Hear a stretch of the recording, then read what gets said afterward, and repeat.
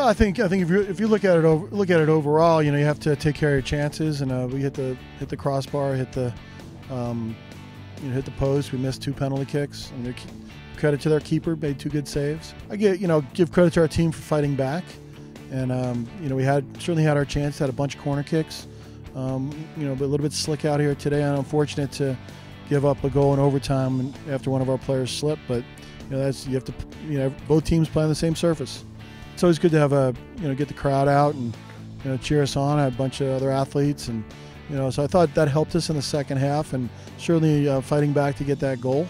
We gotta find ways to score more goals and win a game. So that'll be what we're working on this coming week.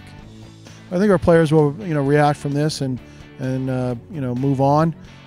It's tough losing at home, losing any game.